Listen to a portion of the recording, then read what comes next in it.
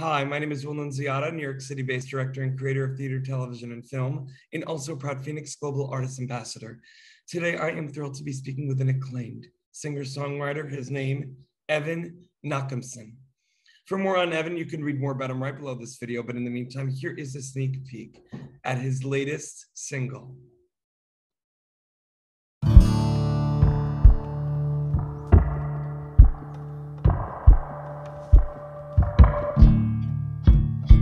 You made my old soul young,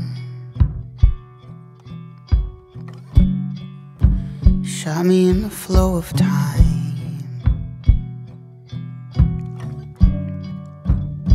I didn't think I could be loved, then you changed my mind. You loved me, you held me, you did. We tried, we gave all we could give.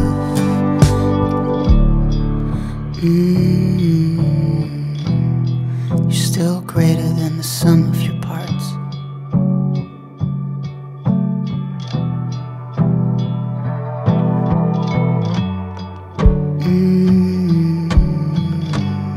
You're still greater than the sum of your parts.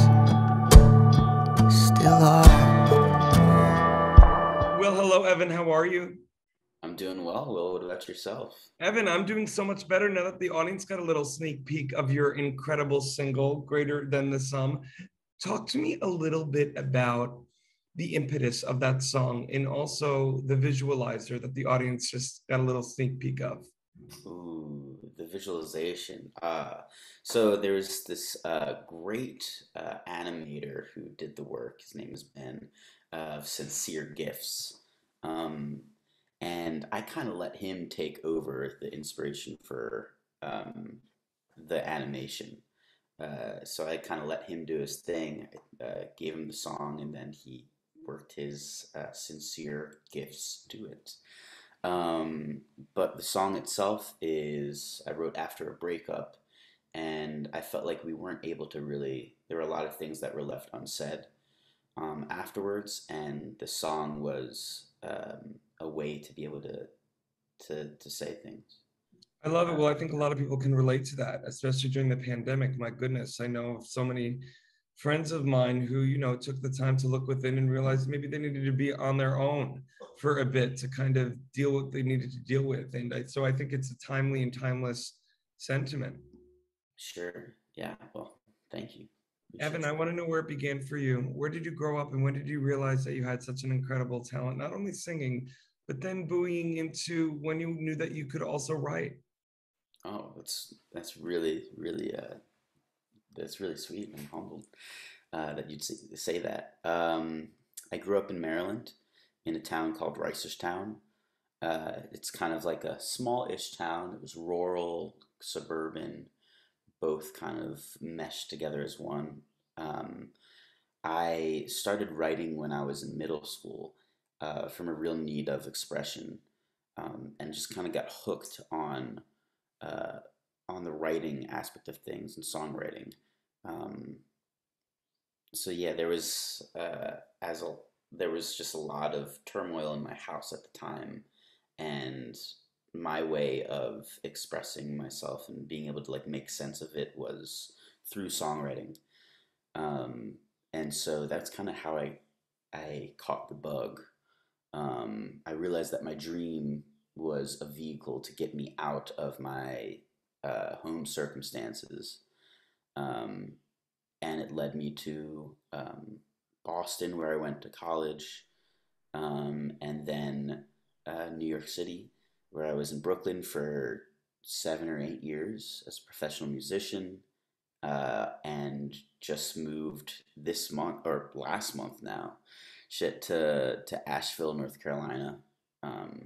Fell in love with the mountains, the pace of life, and been focusing on an audio series that I've been working on now.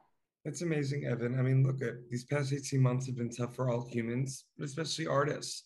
It's allowed us all to really look within and in maybe highlighting why we do what we do. And good for you to realize, you know what? You wanted a little bit of a different pace of life. Talk to me about this audio series that the audience can get maybe a little sneak peek inside Yeah, of that. sure. I started writing this.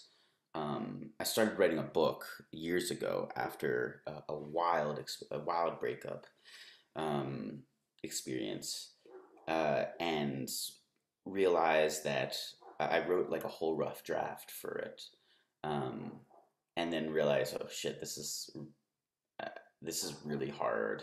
And as a musician and songwriter, I didn't want to leave my craft of or and field of music.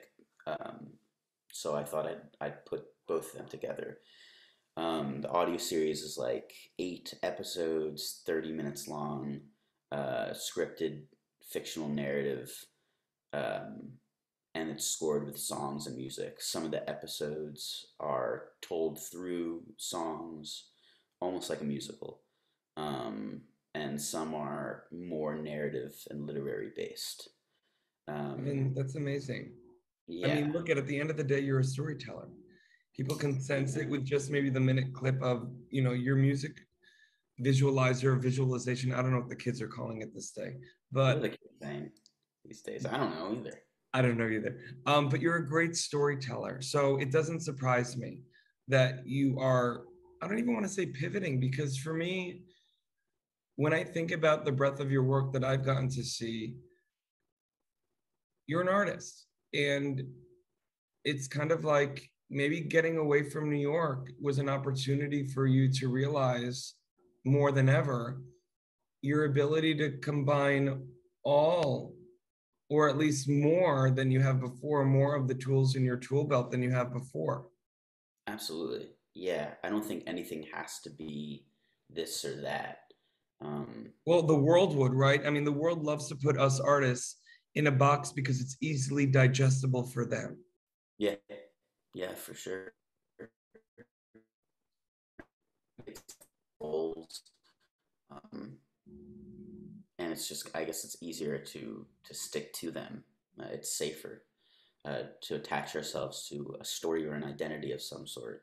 And I think what I'm trying to do right now in my life is separate from any sort of attachment to any identity and create more space and freedom for myself to explore, and just be happy.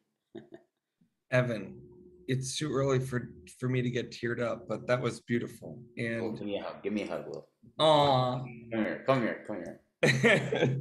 Listen, I want to let our audience know for more on the incredible Evan. You can read more about him right below this video. Evan, thank you so much for your time today, really.